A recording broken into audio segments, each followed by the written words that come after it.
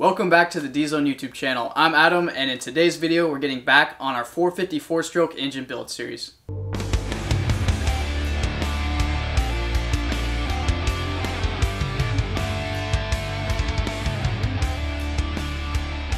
So in today's part of the series, we're going to go ahead and start inspecting a lot of the parts on this engine and going into detail on what parts we need to replace, and then also going into detail on assembling the engine and getting it together.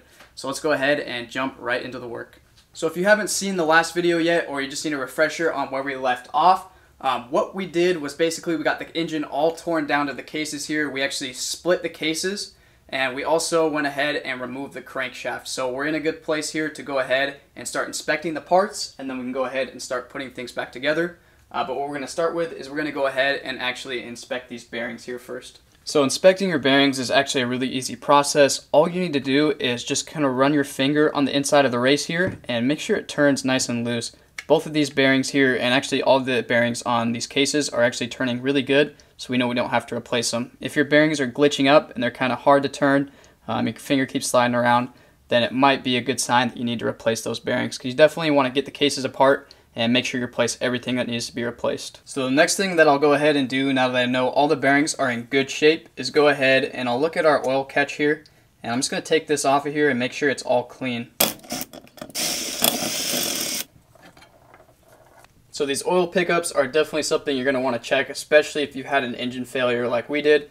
This actually looks pretty clean. I only see one metal shaving on here. So other than that, we're in pretty good shape. If there was a few, just make sure to just rinse them out with some water, and then you can go ahead and just throw it back on there. And one last thing I'll mention to you guys about this oil pickup is sometimes, now that we have it out of the way, there's going to be a good amount of dirt down in here, so you want to make sure you clean that out, because that's just going to run through your oiling system and wear out your parts much quicker. Okay, so I went ahead and installed the oil pickup and cleaned out some of our dirt and sludge here, and also went around and cleaned out just other areas in the case, and did that as well to the left case. So now we're going to go ahead, move on, and start to inspect our transmission. So when you're inspecting your transmission, it's actually a pretty simple job. You're just going to make sure it's not dirty. You want to clean it off and everything, and then you want to check every tooth on every gear. Just slowly rotate them around and just check every tooth to make sure there's not a chip.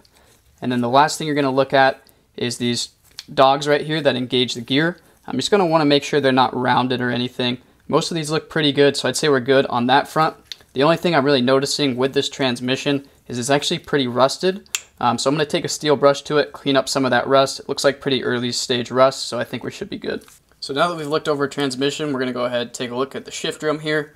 This is a pretty rare component that you're going to need to replace due to damage or anything, but you just want to make sure you have your pin in. This allows you to do your shifts, and then also you're just going to check these grooves, make sure they're not worn out. This engine was actually pretty low hours when we tore it apart. It just had that failure, so I'm not surprised that this shift drum looks pretty new.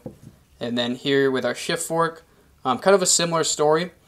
This shift fork actually looks really new. You can still see these pads here are not flush. Sometimes this will be really worn down and flush with the actual fork. And then also you can get some wearing here. How we check this is basically we'll just take a dial caliper and measure it to our engine specifications. So next we're going to go ahead and take a look at our crankshaft here. This is the damaged one that we got out of the engine, but we're still going to look at it just so I can show you guys how I would go about inspecting a crankshaft. Okay, so for those of you who are wanting to measure your crankshaft and balance it on your own, honestly, for most of you, I'd probably recommend sending it to a professional to get balanced, or just replacing it, since the price to replace a crankshaft is honestly sometimes cheaper than getting the tools to perform a crankshaft balance. But for those of you who still want to and really like to do things on your own at home in your shop, we will have a video, either 1 or 2 videos coming out on actually balancing your crankshaft. So stay tuned for that if that's something you're interested. If not, we're not going to put it in this video because I figure most of you guys probably are not going to be doing that. But the things you would want to measure is your radial runout, and we'll definitely talk about that in this other video series. But today I'm going to show you the main things you'll look at when actually looking over your crankshaft. And the first thing we're going to take a look at here is the sealing surface where the seal and bearings sit on the crankshaft. If you have grooves that you can feel with your fingertip, you're going to need to replace the crankshaft. And then you want to check both your bearings. This bearing is seized up. You're going to want to check it. If it wasn't seized up, you're going to check it for up and down play. I can't really move this bearing hardly, but you want to check it for up and down play. Side to side play is going to be okay though. You'll also want to check the top of the crankshaft where the wrist pin goes. Make sure that's not worn out or damaged at all. And then the final thing you could check is where your cam chain actually rides on the crankshaft here. Make sure that's not worn out. So now that we've inspected everything that we need to go over before we can start putting things back together, just want to let you guys know what a rebuild kit we're using on this engine. So we decided to go with the Wiseco kit. We just went with this kit because it's going to come with everything we need to go ahead and fix all the issues that we have with this engine. So it's going to come with our crankshaft, main bearings, and then the gaskets and seals we're going to need. So yeah, these kits are quality, and I'll put up on the screen along the way which parts came from the kits so you guys can know when you're deciding which parts to purchase. So the first thing we're going to do is actually install our new main bearings. We went ahead, put them in the freezer. We're trying to get them as cold as possible, and then we're going to heat up this area to get it warm enough so the bearings have about a 200-degree difference between the bearings and where they need to pop into here in the case. That's what I found to be like the magic number that allows the bearings to just pop in there. If you were replacing all the bearings, say they were all damaged, or you're building a race engine and you wanted to do that, that's fine. You just go ahead, remove them, and then you could actually heat the case up in a mini oven all at once to be able to put the bearings in. But in this case, we're just going to heat up the area around the bearing race. If you're wondering at all what I use to check the temperature difference between the case and the bearing, I use a temperature gun. We don't actually sell these, but I'll put a link down below to a good one. Alright, so we now have the correct temperature difference between the case and the bearing. So we're going to take 2 needle nose pliers, and that's the best way to get it centered, and then we'll go ahead and pop the bearing into the case. You're just going to want to make sure it's centered up, and then it should fall right into the case. If it gets stuck part way, you're going to need to take it out and just do it again. That's kind of the pain of doing this if you don't get enough temperature difference, so it's best to err on the hotter side. And we can go ahead, throw in our retaining plates. Just want to make sure to put some blue Loctite on these bolts if your service manual calls for it. And finally, we can go ahead and torque down these bearing retainer bolts. These are really easy to torque down, especially on this thread pitch. It's about 8 to 10 foot-pounds on most bikes, but definitely check your service manual to confirm for your bike. So a little trick is basically these bolts are punched in by the manufacturer, and you can see the old punch mark on the bolt right here and then on the retaining plate right here. And what I did is I switched the bolts, and that way when I tighten this one down, the ping mark's actually facing away, so I can get a new ping mark in here to make sure this bolt stays in place. And when you're actually making these pick marks, they're going to need to be pretty forceful since this metal's pretty hard, and then you're also going to need a pretty sharp pick to do this. And now we're going to go ahead, repeat those same exact steps on this side of the engine. Pretty straightforward, and I do want to mention, if you're using an impact like I am, don't actually tighten down the bolts with it. Just get them nice and just maybe a little bit snug, and then take your torque wrench out and finish them off. Really don't want to strip out any heads this far into the engine. If you guys have learned something from these videos up to this point, or you're just enjoying them, consider subscribing to the channel and consider giving this video a thumbs up. It really helps us continue to make this educational content. So I'm not going to show myself lubricating all these bearings here, but I do want to stress the point that it's really important to make sure you lubricate everything that's rotating on the engine for initial startup. And now we'll go ahead, remove our output shaft seal and our shift shaft seal, and this will really help us install those shafts so we don't have to worry about pushing them through the seal. So we got our bearings lubricated, so we're going to go ahead and install both of our transmission shafts at the same time. Before I put this one in, I'm just going to make sure to replace the seal right here. So now that we have our new seal onto the output shaft of the transmission, we're going to go ahead and install both the shafts together. You're going to want to make sure they're meshed up exactly how they go into the engine, and if you have any loose washers, you're going to want to make sure you keep track of those and they go in at the proper orientation. This shaft was a little bit stuck on the clearance, so we just had to give it a light tap with the mallet. As long as they're going in straight, it's okay to do that. So our transmission is now seated all the way into the engine, and we can next go ahead and install the shift forks. There's going to be a groove right under one of the gears on your transmission. It'll be pretty obvious where the shift fork slides into it. You're going to want to make sure you get the proper orientation of the shift forks and lube them up for initial startup.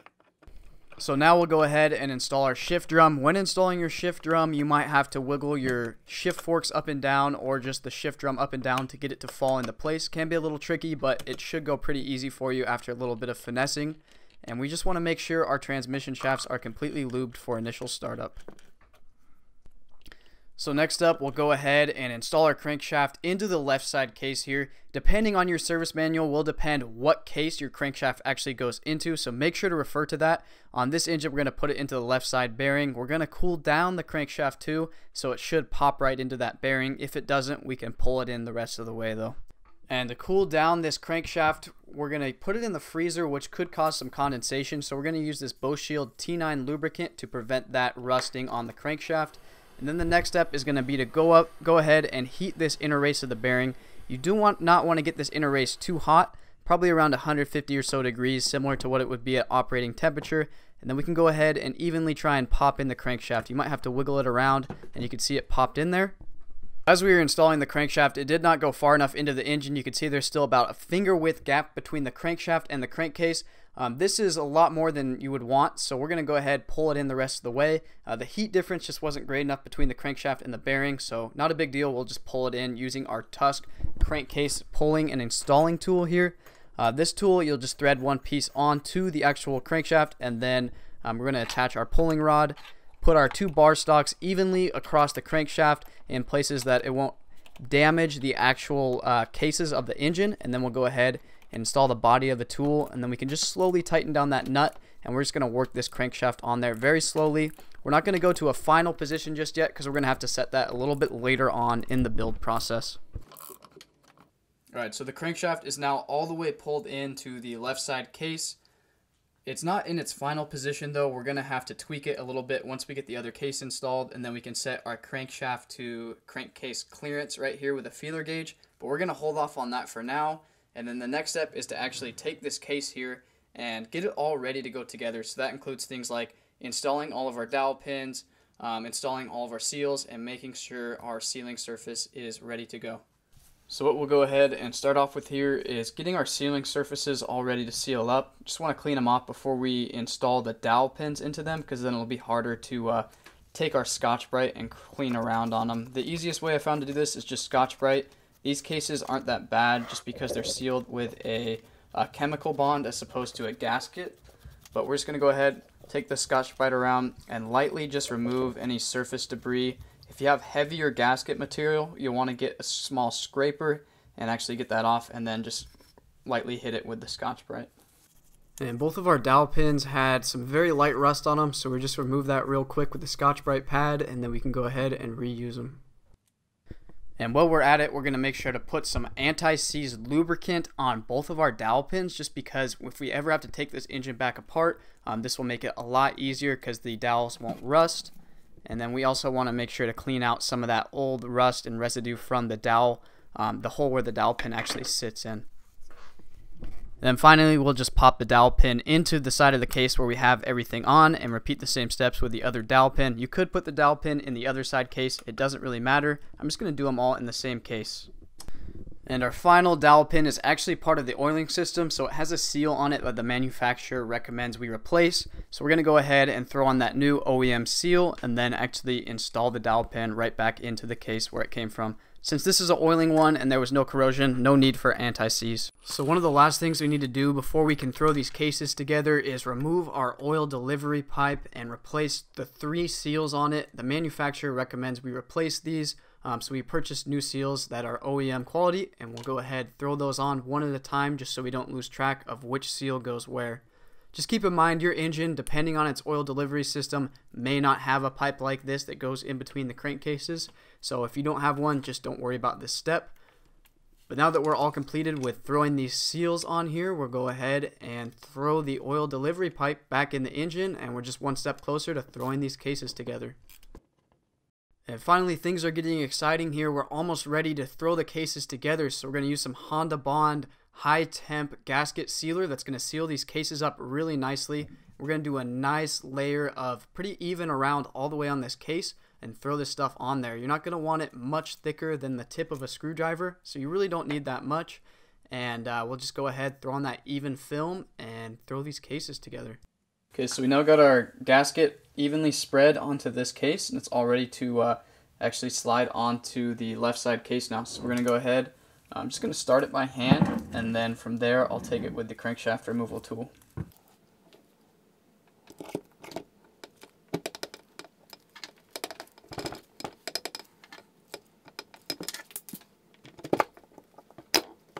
So as you can see, when we were putting on this right side case here, it actually went on almost all the way.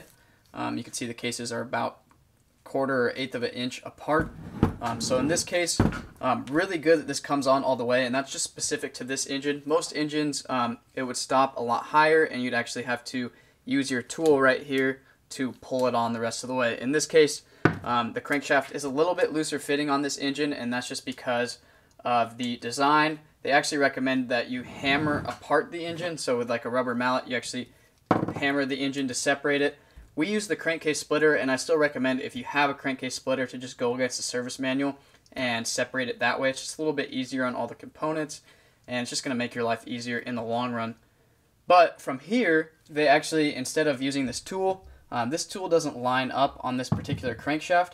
On 99% of crankshafts it will, but because this engine is not meant to be put together this way, it's not going to work on this engine. So what I'll have to do is, according to the service manual, they actually recommend that you just thread in about 5 to 10 bolts spread around throughout the engine, and then slowly tighten those down to draw the cases together.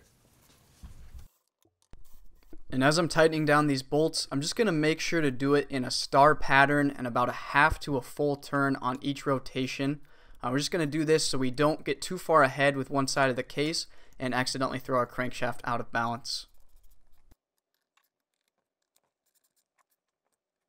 Alright, so we got both the cases pressed together now, and we're actually going to call it there for today's video. This video is getting a little bit long, so that's why we're calling it, but we wanted to pack as much information as possible for you guys to reference when you're doing your rebuild. If you enjoyed today's part of the series, go ahead and give it a thumbs up and consider subscribing, and I'll catch you guys next time.